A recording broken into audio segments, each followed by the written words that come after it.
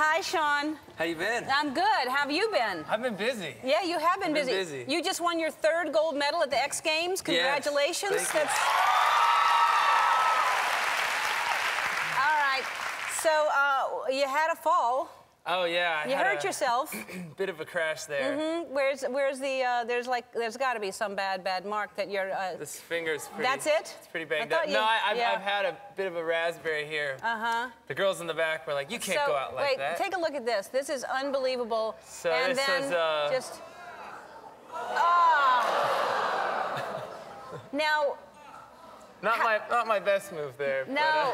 How are you when that? Okay, so when you're coming down, you must be in the air knowing you're not going to make it, that you're going to hit, right? Yeah, I mean, there's something about it. Right when I took off, I knew it was wrong, and I don't know. It's just like a halfway commitment. I mean, it's such a heavy trick to go into. You're doing multiple flips while spinning, and I don't know. I just took off. It was all wrong, and as I came around, I just saw the lip of the pipe coming at me, and it was so fast. And all I remember was like, didn't I have a helmet on? You know what I mean? Well, yeah, because, I mean, this is just so, this could have been like just so, that could have been so much worse. So, you guys are watching this now, but the funny part was I'm at the top of the pipe, and I have to do this trick in about, a little bit of time, and, I'm last to drop because I qualified first, and so I'm sitting there, and they keep replaying it and replaying it. I'm like, I hope I can do this. Yeah, that's not the thing you want to look at over and over. You try to visualize success, not something like that. Yeah. Now, does that must give you, because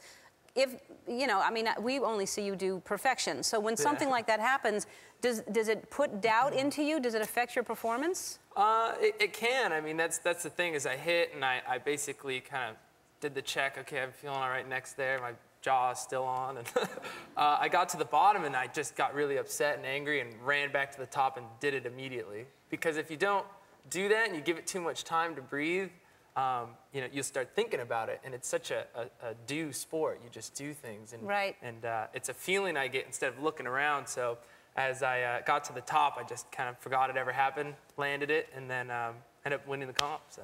Unbelievable. Well, you started at what age snowboarding? 6 years old. You were 6. And this is a great story. There was somebody that was snowboarding. How old was he? Oh, there's a kid at the local skate park, and his name was Steve. And for some reason, I mean, he was about 18. I'm probably 6, and I just had to beat him. I had to be better than him. I think it was because he was friends with Tony Hawk. And I had just met Tony. I was like, I want to be buddies with him. And I've always been such a competitive person, but you put me in that scenario, and I don't know, that's like, I had a goal from the beginning. Well, that's why you are who you are, because you were driven at 6 years old to compete with an 18-year-old to say, I'm going to be better than that guy. Yeah, he kept getting better. It was really tough. Yeah. All right, so are you less nervous now because of the first time around, and this is your second time? For the Olympics? For the Olympics? It's strange. I keep comparing last time to this time, and I was 19 last time when I won, and it's just so wild. I mean, at that time, you think you know everything. I'm like, I'm 18. I'm sorry, I'm 19. I know everything. It's cool. And obviously that next week, I realized how naive I was.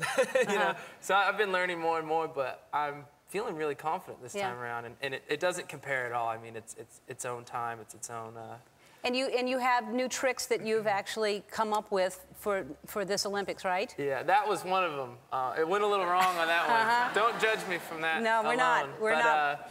Yeah, basically there was an idea to go out into the wilderness and just build a half pipe out in Silverton, Colorado. And this is one of the tricks that I invented out there called the double McTwist 1260. You were still in the air. You were still turning. See, the hard part about this is it's all blind until right there I can see where I'm going. Wow. But 1260 is just referring to the degrees of spinning. If a 360 is a full circle, you just keep adding up to 1260 there. So. That is amazing. So that's something we're going to see. Yes, again and again, I hope. All right. Well, we're all behind you. We're with you and supporting you. So here's the thing. A lot of eyeballs watching the Olympics, a whole lot. And there's, you can't watch the advertisements for it without you. It's all about you, really. You know that, right? Where everybody's watching you. No pressure. No pressure. But, so when you're out there, I know you have to wear a helmet, of course. Yes. We saw that. So when you're wearing your helmet, this is the flag of right there. That could work. That could work. Okay. Is that good? Yep. While I'm flipping. Yeah. While you're flipping, so it really is going to spin. It'll be very impressive. And here's a great, it's all your stuff, too. It's your clothing line. And then you'd wear that. Wow. Okay? Okay? I like it. All right. I like it. Andy, you're up in the air a lot spinning, so while you're up in the air...